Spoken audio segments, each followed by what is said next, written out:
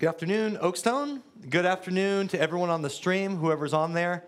We never know. I mean, if you're looking at the computer, you might know, but I have no idea who's on the stream today, so welcome, everybody. Hi, I think my parents are on there. Welcome to Mom and Dad. Welcome to John and Tony Coffee. We miss seeing you all here. And hope everyone, whoever else is streaming, is having a wonderful and restful Sabbath. And that we just pray that this time will be one that is enlightening, and we'll just lift you up spiritually. So let's go ahead and get started. I need to pull my notes up. That's how I'm going to get started. And we're going to get started in the book of Matthew, chapter 13. Matthew chapter 13, verses 44, starting there.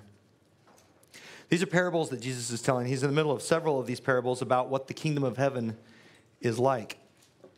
And it's kind of easy to read over these and take them at a surface value. At least I do that oftentimes, is to look at these and say, hey, look, this is what the kingdom of God or the kingdom of heaven is about. But I want to go a little deeper into this one and then kind of get into the implications of what these actually two parables are about. But these are related parables. They're right next to each other. Let's start off in verse 44. Again, the kingdom of heaven is like a treasure hidden in a field, which a man found and hid. And for joy over it, he goes and sells all that he has and buys that field. Verse 45 to 46. Again, the kingdom of heaven is like a merchant seeking beautiful pearls, who, when he had found one pearl of great price, went and sold all that he had, and he bought it. So that's the parable. But I always kind of read that and thought, that's nice. The kingdom of heaven is like a treasure. And we move on to the next one. I want to dig into this a little bit today. The first point I want to make on this is that there are two different ways that people can come to know about the kingdom of heaven, right? This shows us two such. The first guy is out there actively not looking for it. He is probably plowing a field, and his plowshare or plow, whatever they're called, the blade probably hits a box, and the horse stops dead in his tracks, and there's a what is this? And so there's some digging, there's some effort involved to get it out. The second man is actively looking and pursuing this sort of riches. He's looking for it. He's seeking it out. And these are the main ways that we really come to find out about it, right? Either we're not looking for it and someone tells us about it. We're not looking for it. We come across a piece of literature that leads us to God. We're not looking for it. Maybe God in his word, a word or a phrase that's always been there, but you haven't really noticed before. It connects with you and it connects in your heart. And you say, that's something new I haven't seen before, but I wasn't looking for it. It's just the word or a person or whatever it is reaches out and grabs you. And then there's those times that we're actually looking for something and we find it in the word, or we're looking for these riches that God offers us. Not physical riches, mind you, but these riches of his kingdom. And we're pursuing truth and what that looks like, and we find it. So I want to underscore there are two ways one can come to learn about this kingdom of heaven. In both of these stories that Jesus was telling, there's another point that comes up, and it's that both of these men immediately recognized the intrinsic value of this thing that they had found. Right? People love treasure and treasure stories. That's why we have movies like National Treasure. That's why we have the book Treasure Island. There's this romance and intrigue associated with treasures, particularly if it's hidden treasure or pirate treasure or whatever. Why is that? I don't know. I think it's probably because there's obvious inherent worth in the treasure. If I find this box of treasure, I can retire and I can go on about doing whatever I else want now because there is no more need to work. But there's also, I think there's an inherent curiosity about who put it there. Why is this here? How did it get there? What's the deal with this treasure? Why is it in the middle of a field? Why is it this massive pearl of great price in a market?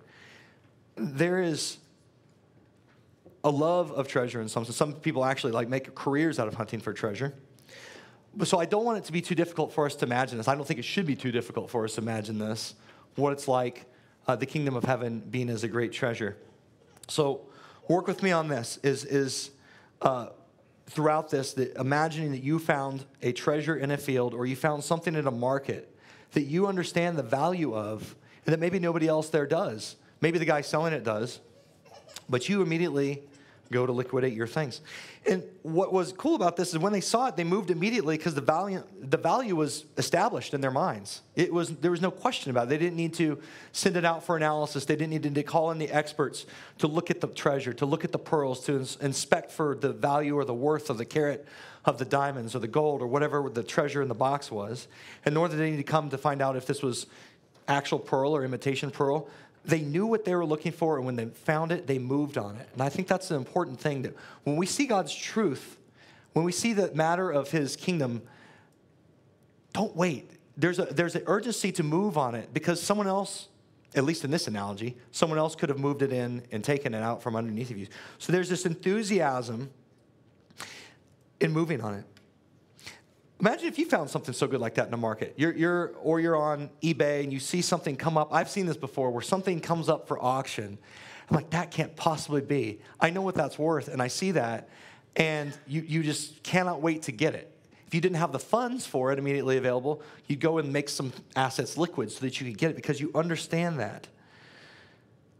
But imagine that it's something that's so good that you literally were willing to liquidate everything, your home, your vehicle, your lifestyle, your job, everything you've known up to that point and placed your worth in, you're willing to liquidate it for this, whatever this particular treasure is that you found on eBay, at an auction, at an art yard, at a bad art party. Seriously, don't sell your house to buy bad art. That's where we want to raise a few dollars for charity, but don't do that. But when you find this thing, it's so unquestionably valuable. And yet, I have a question for you. Who's coming out ahead in this scenario? You've literally just sold everything you have to buy this thing. It's not the seller that's coming out ahead. It's you. You understand the worth of this thing. You have gotten rid of everything that is near and dear to you in order to acquire this one thing, and yet you are still the one who's coming out ahead. And that's sort of the way that God works in paradoxes, right? To where you have to let everything go in order to inherit the thing that is of worth. So let's be keeping that in mind as we go through this, right? The reason why they moved so quickly on this is because the two men that found these things, they had everything to gain. Everything to gain. And so they moved on it. And then not only did they just sell everything, but I wanted to point out that they said, let's read this again. It says in the latter half of verse 44, it says, and for the joy over it, he goes and sells all he has and buys the field. They don't only get rid of all the things that they held dear previous to that point, they're joyfully doing so. This is the worth and the esteem with which they hold the thing that they found. They are happy to let go of all the lesser things, the things that up to that point were worth so much to them. It's their life savings, their life investments, everything they put in. It's the home they created. It's the fields that they tended. It's the vineyards they maybe put up. Every last thing that they were willing to invest their time in prior to that point was counted as rubbish so that it acquired this thing of greater price. Let's turn to Psalm 119 and verse 162. 119, verse 62.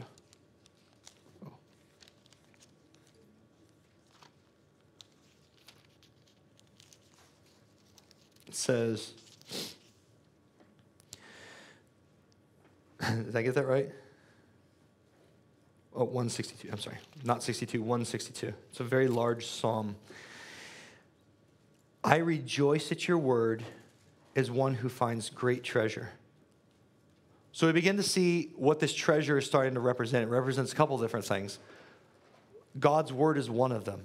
And that the psalmist is able to see God's word in writing, what he has of it in writing, what he receives from the Lord, all these different things, that he values it in the same vein as he would treasure. This is a man, the psalmist, I assume this is the psalm, this is the Psalm of David, 119, I believe. This is a man who wasn't wanting for anything in terms of treasure. He was vastly wealthy in terms of resources and assets. He wasn't wanting for anything, and yet what is it? It's God's word that he rejoices in and finds great treasure in it. Let's come up to Matthew 6 and verse 21 now.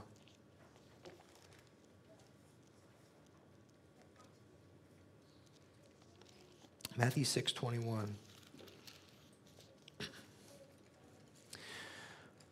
We all know this verse, but it says, "For where your treasure is, there your heart will be also." The reason and the way these men were able to rejoice over what they found is because their heart was completely in the right place. What they wanted was something more than the physical realm of homes, vineyards, farms, cattle, gold. Their heart was set on what the treasure was. The treasure is God's word. The treasure is the kingdom of heaven. And I just want us to recognize that, to see that they're able to be joyful because they have such a desire for this thing. And I can speak for myself to say that desire so often isn't at the forefront. It's the thing that I need to get next to make this happen. It's the thing that I need to get next. This next tool I need to get to make something happen on our property, or this next thing that I get so excited about getting in the mail that's going to enable me to improve my life in some way, shape, or form. That's the stuff that all too often seems to get me excited. But when we realize what this proverb is saying, not this proverb, I'm drawing a blank. The story that Jesus is telling, the parable. Thank you. The parable. This is where he wants our hearts to be. Our focus is supposed to be here. Fourth, the metaphor here is obviously that the treasure, either the buried chest of treasure or the pearl of great price, it's the kingdom of heaven. This is fairly obvious. But this is what he wants us to be focusing on. And I think it's actually a foreshadowing. Let's be turning over to Revelation 21. Revelation 21 and verse 10.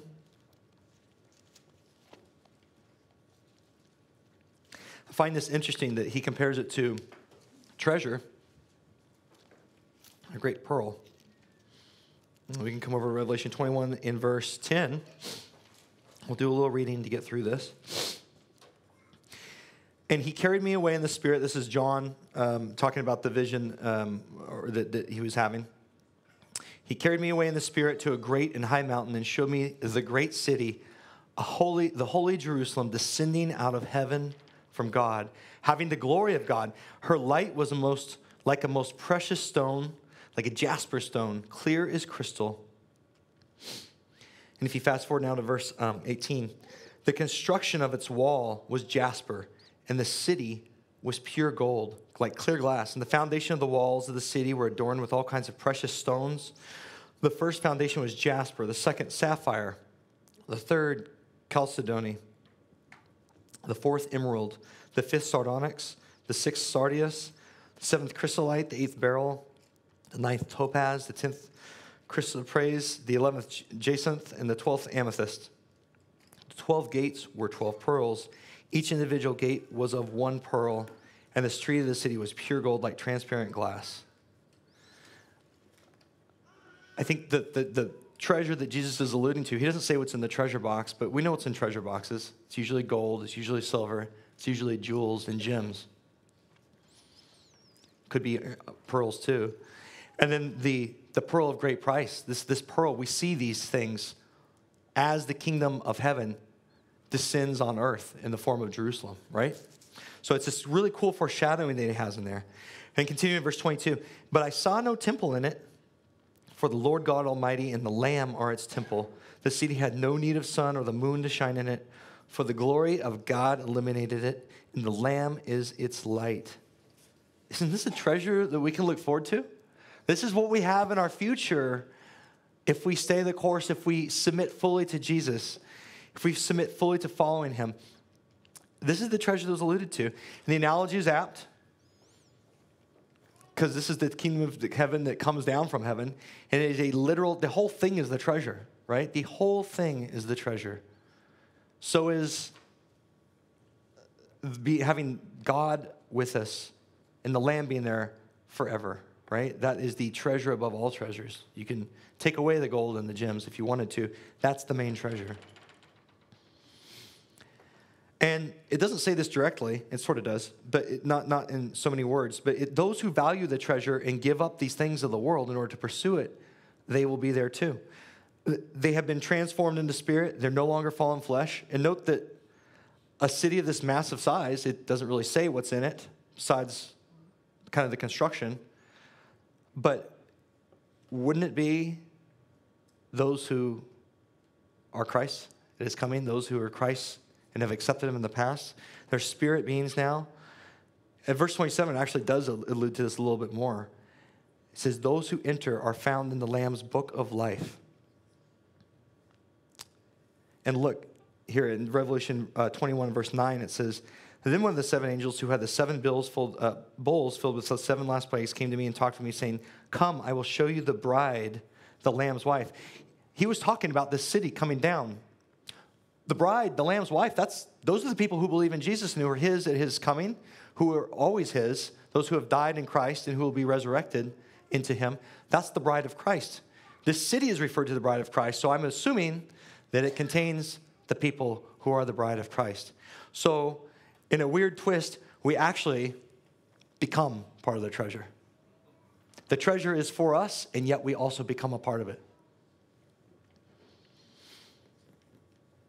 The treasure is a glorified and perfected version of ourselves, united for eternity with Jesus and with the Father, to work with him, to dwell with him, to live with him, to love on him, to have all the things that we're here for, preparing ourselves for. That's it. So I want to take this time now. I've been trying to paint this picture of why this treasure is so valuable, why we not be something we pass up or walk over or hyper-analyze, but we just go for it and that we pursue it. I want to ask us all to take a minute to introspect on these questions, and I'll do it with us, but I have a few questions I want to ask. Let's take a couple moments to silently think about it. How are you responding to this offer of the kingdom of heaven? If you consider yourself in these parables, how are you responding to the offer that's being given to us? Do we see the true value of this treasure?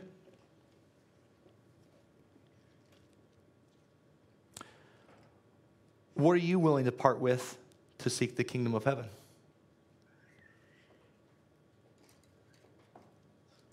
And are we joyous about that? Are we joyous about letting it go because we see the reward that's be forthcoming for it? And are you willing to forsake everything that you know or you think you know for this treasure?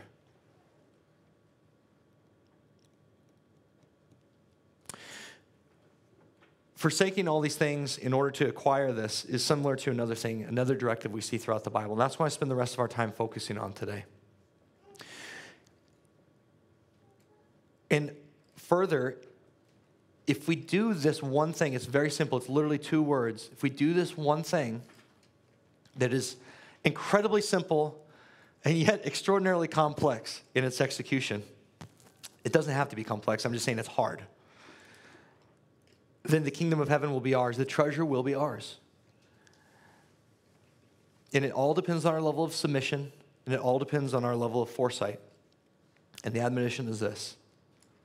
Jesus told us again and again and again, as he was gathering his followers, as he was going through his walk in his preparation of his ministry, the admonition is this. When he said this, follow me.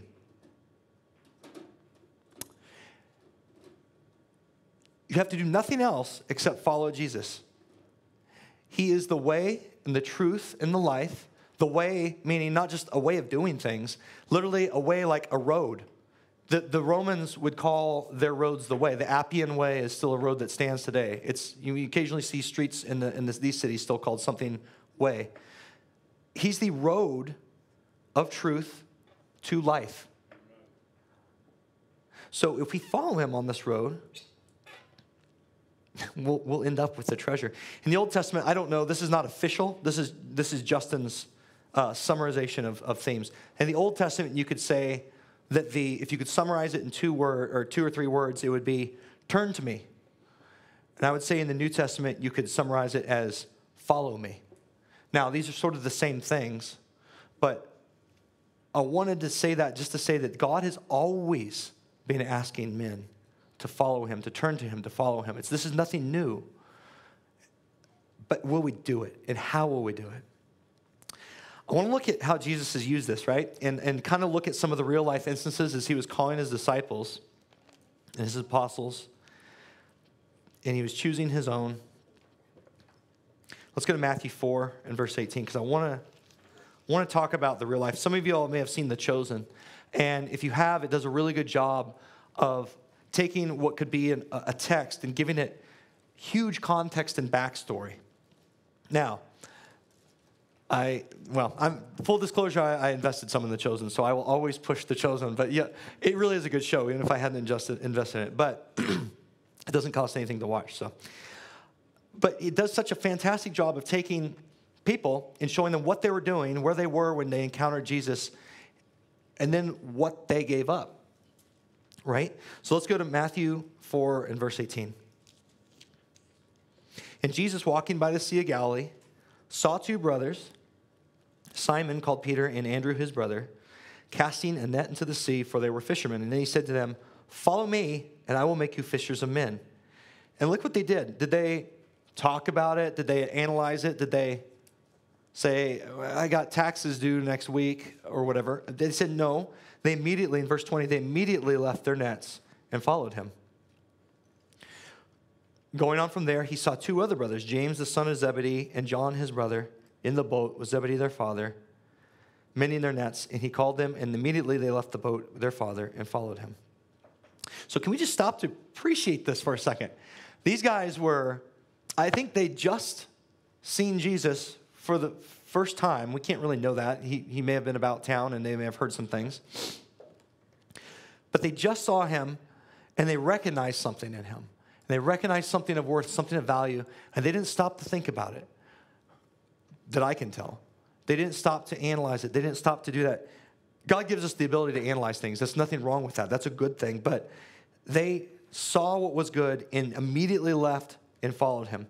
I think the way this works is when you see something that is so good and you have something by comparison to it, it makes it easy to walk away from these other things, right? It's all on a scale of relativity. So for us to be able to successfully be able to walk away from these things, we have to, by comparison, to be able to see God up here in our priority list. Whereas if we're not looking at him, something else is going to take its place. How many of us believe we could actually do something like that? If we could just walk away from the life that we know. Now, we know that Peter maintained a wife, and he was able to still, have a wife and all that. And in Acts, actually, after Jesus left, he actually went back to fishing for a time. So there were these things that they had some aspect of it, but when they're told to come and follow Jesus, they immediately dropped everything and left. And I find that just to be a fantastic and amazing example that they're able to do something like that. And look, Jesus doesn't call us to a purposeless life. Maybe we don't all know where our ministry is or what it is that Jesus is calling us to do right now. We'll talk about that a little bit more. But what we do know is that when Jesus calls someone to do something, he invites us alongside of him to experience the bliss and, I guess, the glory of the ministry that he will be taking to people, right? Look at the very next verse, verse 23. And Jesus went all about Galilee. So they say, okay, we'll follow you. And what's next? They went all about Galilee teaching. Well, Jesus was teaching in their synagogues, preaching the gospel of the kingdom, and healing all kinds of sickness and all kinds of disease among the people. His disciples got a first row seat to see these miracles, these amazing things happening. If they hadn't decided to follow Jesus, they would have still been hauling nets on the fishing boat. They would have still been in the drudgery of a life without a meaningful calling or purpose. And maybe we've all found ourselves in that position at one point or another in our lives. Maybe you find yourself there now. But the good news is that Jesus is calling each and every one of us to work alongside him in some way, shape, or form We recall that when this gets brought up here often, that there are many parts to a body, a working body of the church. And each part does its share in its part. The ring toe or the index toe is a pretty unenviable job until you take it away and you realize the body can't walk very well without those things. I once had I thought I had broken my pinky toe of all things. I hadn't. It just had a weird cramp in it for like 2 days. But I couldn't hardly walk. I was hobbling around. I looked like I'd been completely thrashed. You take away one little part like that, and though it's not the head and though it's not the heart, the things that get maybe the most attention, the body suffers. And so, God assembles a body and puts them together because there are ministries that need to be accomplished within and without the congregation. And he asks us to go and do it. And the good news is when we're following him and we're in a position to make ourselves available for when he tells us to pick up and go and do something, then I feel like that's oftentimes the times he can use us. Now, Jesus isn't asking us to desert our families. We know that, like I said, Peter maintained a wife. But let's go to Matthew 10, 37 through 38.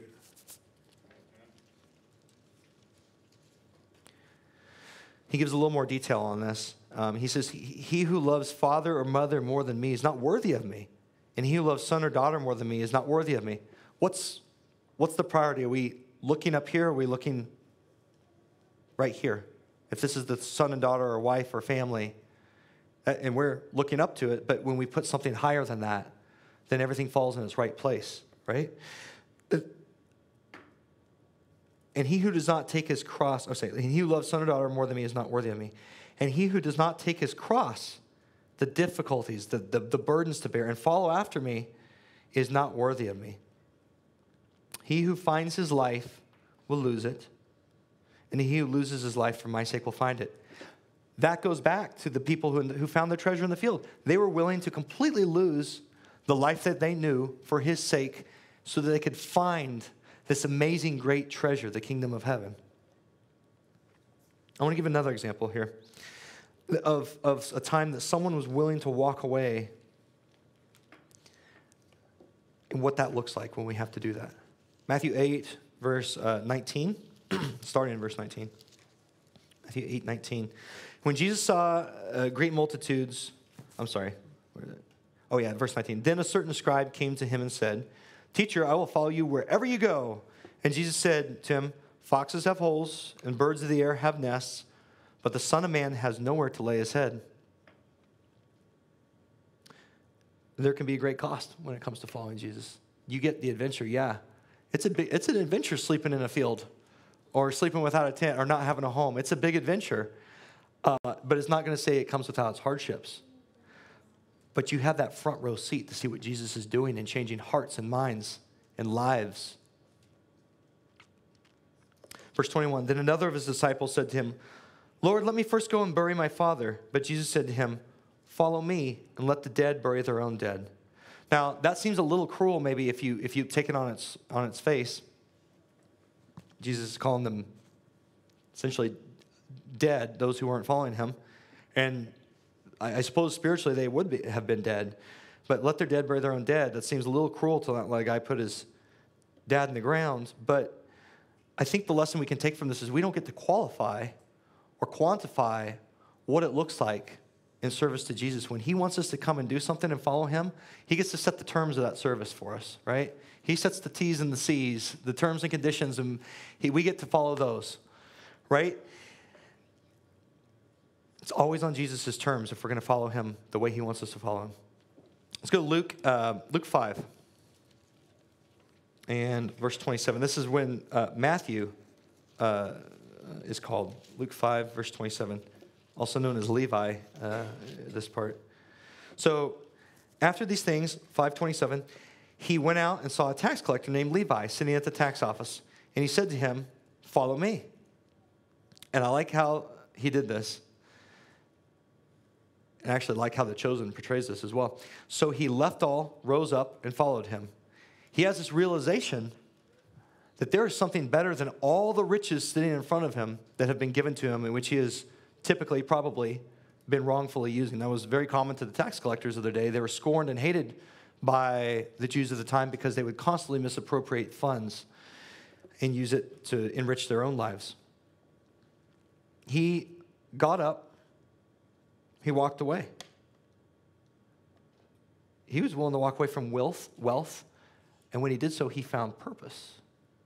He immediately found purpose. He was on the front row of life-changing ministry for people. We see this today, too. There are modern examples of this. This is not limited to the Bible. We see, if you've talked to me in the last few weeks, I've mentioned this movie called, this documentary film called Free Burma Rangers, and the main guy in that's name is David Eubank, and he was kind of going about his business, and in the United States, he had retired from the military, and he was going about his business, trying to serve the Lord, whatever that looked like.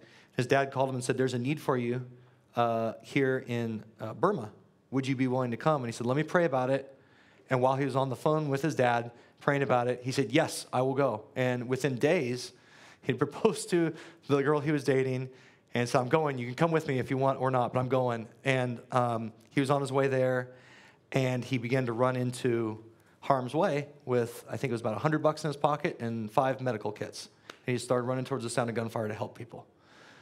There are people who hear a good calling and understand what God wants them to do, and they go toward it, and they run toward it. There are people like, I'm going to embarrass him a little bit if he ever watches this, but Brian Foy, a lot of you may know Brian Foy, who guest speaks here sometimes. He and his family have recently, he felt the Lord moving him to retire, and he, in the very much prime of his life, quit his job and has dedicated his life and that life of his family to completely serving God in whatever way he leads.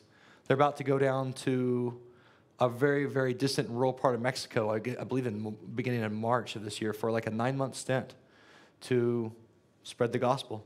Taking the whole family, packing up and going for the love of the gospel and serving the Lord. There's some folks that pass through SCC here. Spencer, your friends, I can't remember their name, but they came through here a couple weeks ago. They had mentioned that they were just traveling. And, well, you want to know why are you just traveling? What could lead a person to just travel? And they said that they had felt the Lord say, you're putting too much emphasis on your home. You need to sell your home. Just go. And that's what they did. How much faith does it take to just slap your home on the market and not know where you're going, not really know what you're doing, but to just go? We've had other people come through here who have done very similar things. I don't think that's the thing that everyone has to do. God's not calling every single person to do that. But he does give us unique callings. There are others in the Bible too. There are multitudes that were following Jesus. We see the 5,000 and he's preaching to. There was the 3,000. It says the multitudes were constantly pressing in. They see something in this man. They recognize the value and the treasure of what he is offering, what he's teaching. He taught as a man with authority. He's bringing this good news of the kingdom. They see this treasure and they want to pursue it, right? And even the demoniac, the one who was possessed by a legion in the region of the Gadarenes, when he had the demon cast out, he obviously was on the very front row experience of a miracle there.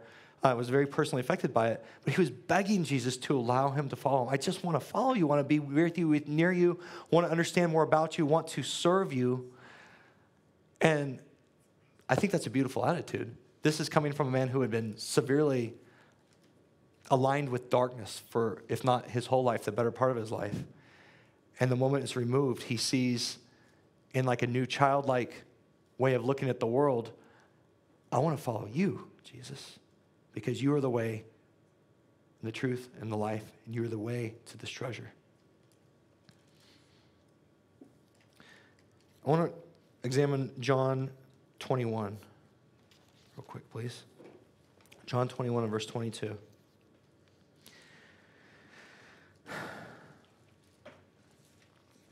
Oh, I'm sorry, verse 20. Then Peter turned around and saw the disciple whom Jesus loved following, who had also leaned on his breast at the supper and had said, Lord, who is the one who betrays you? Peter, seeing him, said to Jesus, well, Lord, what about this man? And Jesus said to him, I think they're talking about who would be the greatest, or who would, what they're supposed to do. It was their assignments, actually. Peter said, Lord, what about this man? And Jesus said to him, if I will that he remains till I come, what is that to you? You follow me.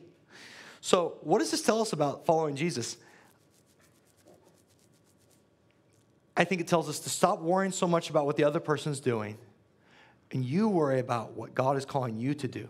You have a role. Don't you worry about the other person's ministry so much. There's times and places where we need to call out bad doctrine or incorrect things. I'm not saying that should never go unaddressed. But I would say like 99% of the time, that's not really necessary, because we got enough to worry about in our own hearts and our own minds. When we focus on doing the will that God wants us to do, following Jesus, that's what he wants us to do. It's in another verse, it says, who are you to judge another man's servant? Right? Jesus says, what is that to you? You follow me. You follow me.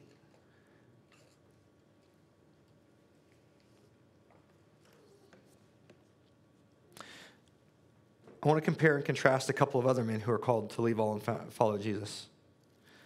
Mark 10, verse 17. There's a little bit of a lengthy passage, but it's good stuff. Mark 10 and verse 17. We'll go right through it. Now, as he was going out on the road, one came running, knelt before him and asked him, good teacher, what shall I do that I may inherit eternal life? So Jesus said to him, why do you call me good? No one is good but one, that is God. You know all the commandments. Do not commit adultery, do not murder, do not steal, do not bear false witness, do not defraud, honor your father and mother. And he's setting them up. And the man answered him and said to him, teacher, all these things I've kept from my youth. By the way, this man is what's called the rich young ruler in the headings. And Jesus, looking at him, loved him and said to him, one thing you lack. Go your way, sell whatever you have and give to the poor, and you will have treasure in heaven. And then come, take up the cross, and follow me. Now, this is a different result than the ones that we looked at earlier. But he was sad at this word and went away sorrowful, for he had great possessions. And Jesus looked around and said to his disciples, how hard is it for those who possess great riches to enter the kingdom of God? And the disciples were astonished at his words. But Jesus answered again and said to them, children, how hard is it for those who trust in riches to enter the kingdom of God? It's easier for a camel to go through the eye of a needle than for a rich man to enter the kingdom of God.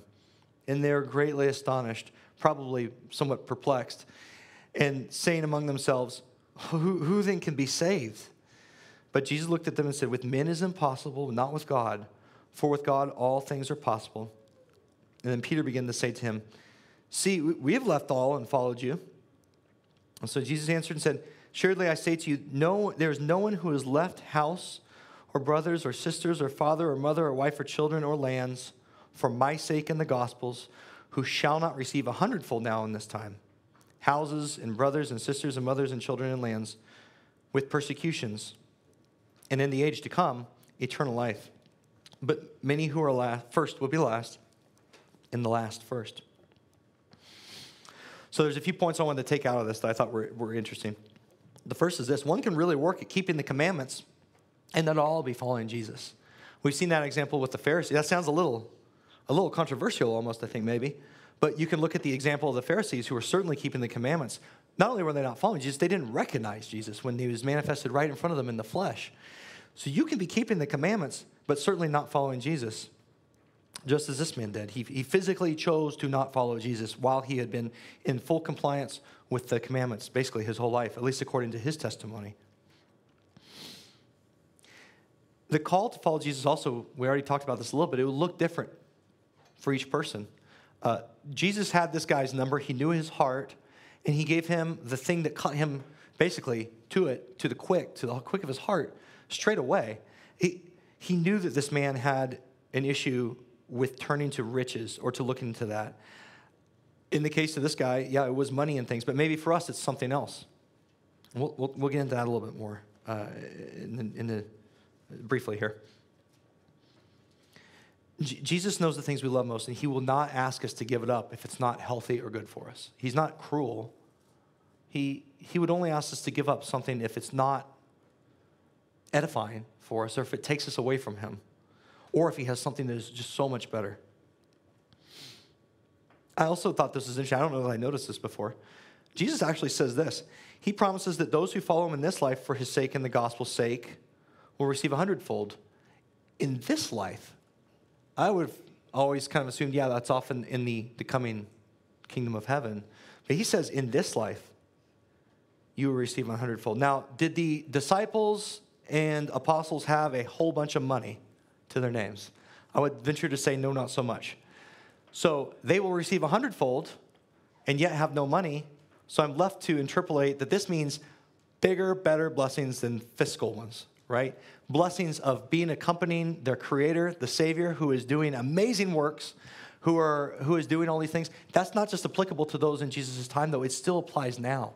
That those who leave these things and reach for something better for his sake and for the gospel's sake will receive 100-fold in this life. But it also says they'll receive persecution. So we're trading relative comfort. We're trading the things that make us happy in a temporal sense in this world for persecution. Is it a fair trade?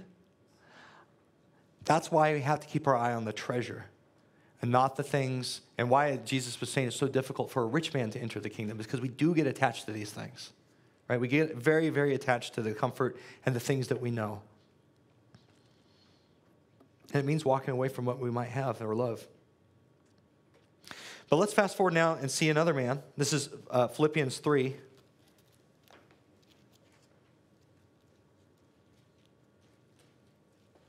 Philippians 3 and verse 3.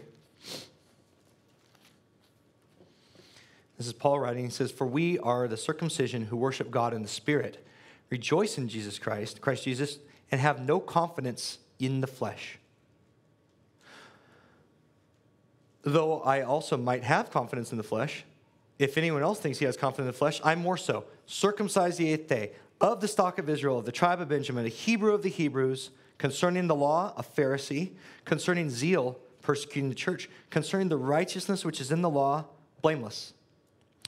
But what things were gained to me, I have counted these loss for Christ." Other translations say that kind of loss. I may be thinking of a different verse, but there's one that says essentially he counts them as refuse, as dung, as waste. By comparison, that relative comparison, they're so low compared to what Jesus has and what he's offering us. They're so low. There's nothing that could compare to it. So Paul says, I count all things lost for I've counted loss for Christ. Yes, yet indeed I also count all things lost for the excellence of the knowledge of Christ Jesus my Lord, for whom I have suffered the loss of all things and count them as rubbish, that I may, that's it, rubbish right there, is dung, that I may gain Christ and be found in him, not having my own righteousness, which is from the law. We don't get our righteousness from obeying the commandments. It comes through him. But that which is through faith in Christ, the righteousness which is from God by faith, that I may know him in the power of his resurrection, in the fellowship of his sufferings, being conformed to his death, if by any means I may attain to resurrection from the dead.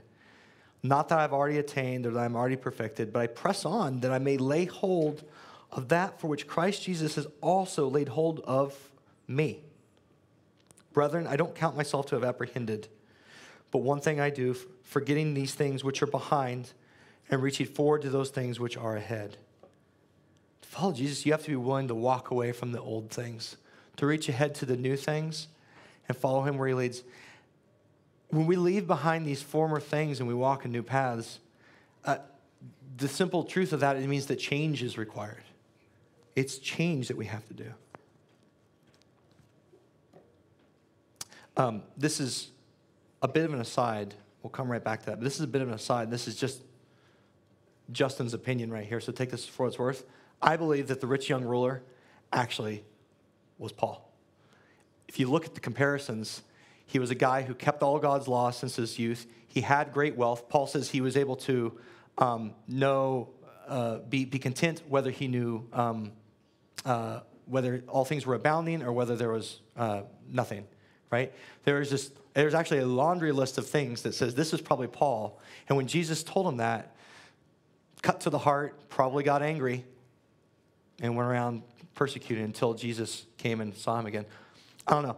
You can go look that up. There's other things that say that. I think that's a really fascinating take on that, and it may explain a little bit of Paul's early history. But to this message, it's actually quite irrelevant. I just thought it was interesting. To follow Jesus, you have to be willing to walk away from the old and follow him to the new. So I want to ask you to consider for your life, each person here, for your life, what is it that's standing in the way? What's standing in the way? What is it you must be willing to part with to follow Christ? Is it a home? Is it a house? Is it your spare time? Is it a hobby? Is it your money? Is it an addiction? Is it a drink, or is it a thing to look at that you have to part from? Is it something that vies for your time more than the Lord's time that he gets or should get from us? Is it a pet doctrine? Is it a job? I don't know. You know what's in it. And if you don't know what it is in your life, then I would say be asking God to show you, to reveal what it is in your life that needs to change, so that if it's inhibiting you from following Jesus, that they can be removed, that you could have this walk where you're blessed 100-fold in this life. Again, not fiscally, but the blessings that come from following Jesus, the joy, the ability to pursue the treasure, the scene and the vision of what is yet to come for him, right?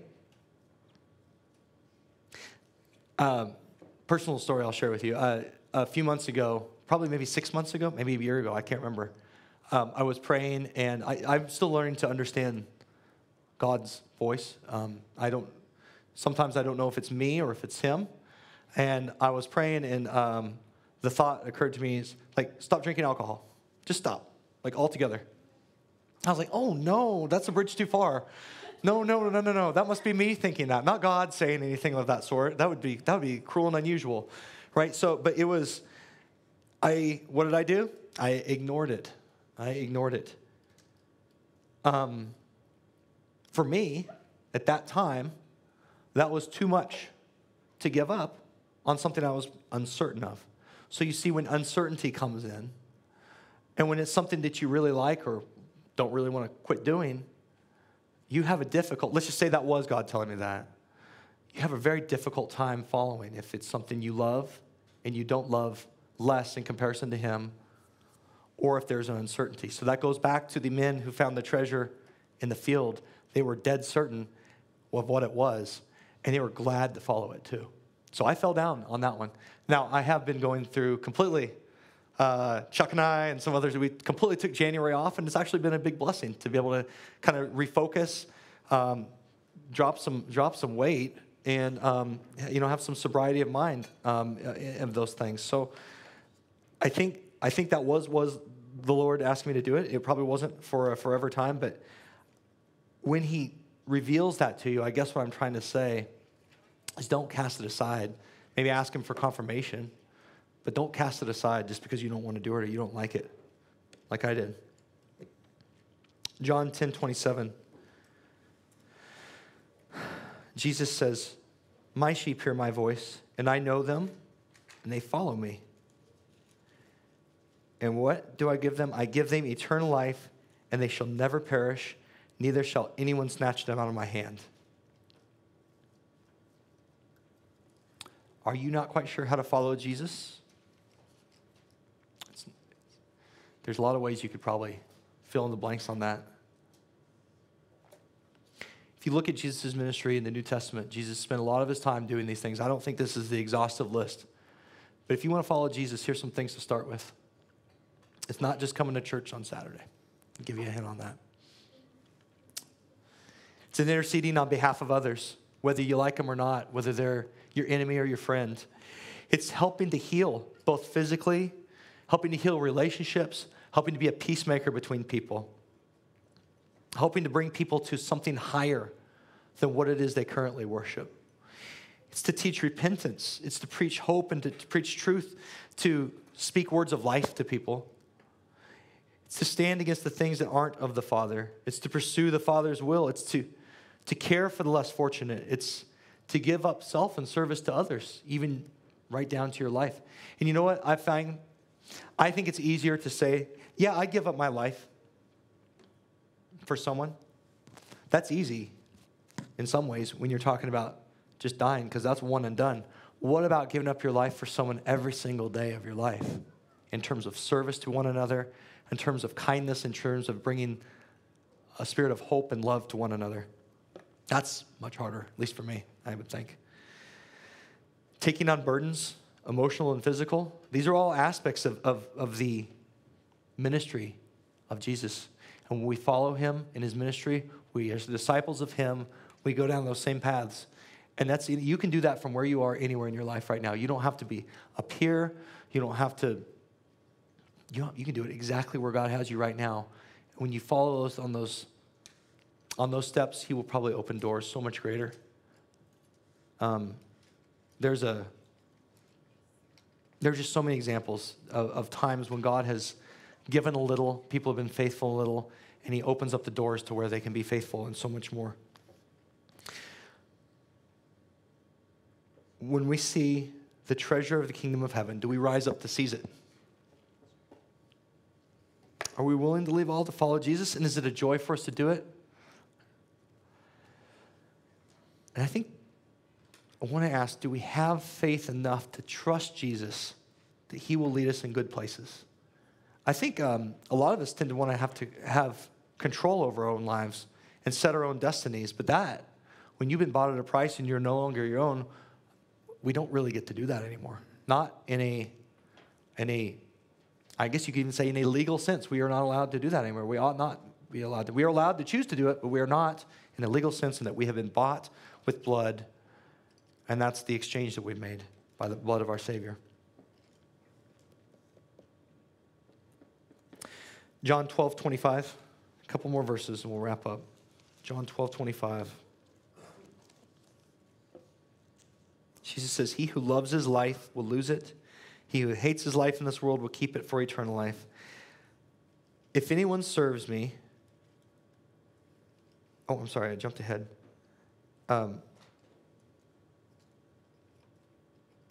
Just 25, I'm sorry. He who loves his life will lose it, and he who hates his life in this world will keep it for eternal life.